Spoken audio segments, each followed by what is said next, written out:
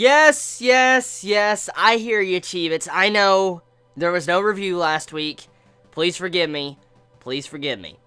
So today, I'm here to bring all of you the Ace of Diamonds weekly anime review. And with this episode, I gotta say, I'm pretty pissed off right now. I'm pretty fucking heated up right now. Not at Ace of Diamonds, but at the actions of the enemy team and what they did to Miyuki. What I saw was absolutely fucking disgusting. It was fucking disgusting. Like, it was so fucking disgusting.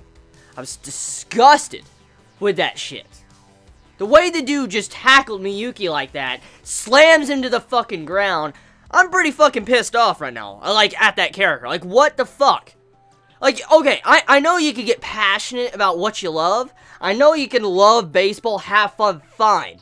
But going out of your way to straight up fucking tackle a person and push them to the ground and possibly dislocate their shoulder or whatever bodily injury that could happen, you're a fucked up individual. What just happened to Miyuki is probably going to have repercussions. I can already see it. The way that was done, the way the episode ended, with Miyuki sweating, looking like he's in pain, and the way he was tackled, like that bone-chilling slow motion when he got tackled, and you just see him hit the ground and all that, and you just see the way his body moved. It looked like he got injured. It looked like Miyuki got severely injured after that. I would not be surprised if he either dislocated something, he broke something, he has a fracture. I know something is wrong after that, because with how he got hit, this is a major issue, and which scares the shit out of me, because Miyuki is a very, very, very important player in the team. And if he is out of commission, who the fuck could possibly replace him and be really to his level? Yeah, that's the point I'm getting at.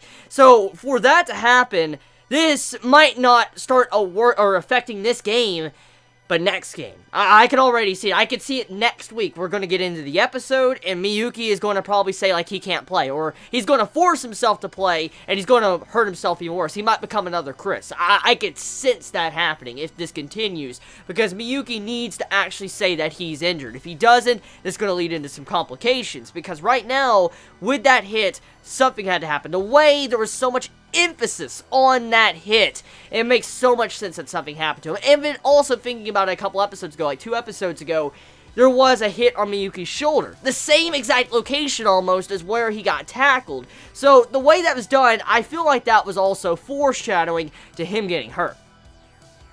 Oh my god. Oh my god. Oh my fucking god. Okay, so yeah, I'm pretty heated up right now just to see how he got tackled like that. Now, besides that, however, Sawamura, okay, I want to talk about Sawamura. Sawamura, you're the boy. You're my boy. Just what you did, what you demonstrated in last week's episode and this episode, holding your own, not pissing your pants when that person got their home run on you. You didn't just tense up and just break down like you did before. You held your own, you were strong, and you still were striking out the people. Even though you let some people run, you still did a damn good job. So, Sawamura, you did a good job, man. I'm glad to see his development, actually. I mean, just seeing where he started from the beginning of this series, and seeing how it happened at the end of the end of the finals in the first season, and seeing this now, it makes me just so happy to see how he has improved, and how much better he will get in the near future. So, one thing, though, I will say, Furia, I want to comment on him a little bit. Furia is just a straight-up monster. I mean, personally, I like Furia. He's a cool character and all, but I do like Sawamura having the spotlight every so often, because, honestly, Sawamura's been kind of shoved to the back burner a lot in Ace of Diamonds, so to see him getting the spotlight makes me happy. But Furia, the way he held his own, and the way he was putting in some work and doing a good job for Sawamura could step up to the plate, I gotta hand it to Furia for doing a damn good job. So yeah, I mean, Ace of Diamonds, pretty damn hype. It was so fucking hype. When I just sat down and watched this episode, and that tension that was rising with the music, and when you see Tor Sawamura's, you know, calculating what he can do, and how the battles are getting fucking intense and all that, it was just so amazing. Like, it felt like it was only 3 minutes, 3 to 4 minutes. This episode only felt like that short to me, and I'm like, damn it! So yeah, tell me your thoughts. How do you all feel about this week's episode of Ace of Diamonds? What do you feel about what happened to Miyuki? How do you feel about that bastard that freaking tackled him? Oh my god, dude. Let me know. Let me know your rage in the comments below. Please be safe. Chibi out.